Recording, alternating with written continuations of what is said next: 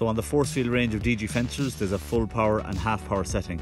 So just to explain what effect those settings have on the output voltage on the line. So here we have a DG1 on the perimeter of 20 acres. It's in full power mode, so it does 6.7 kV, 6,700 volts, which is quite a high output.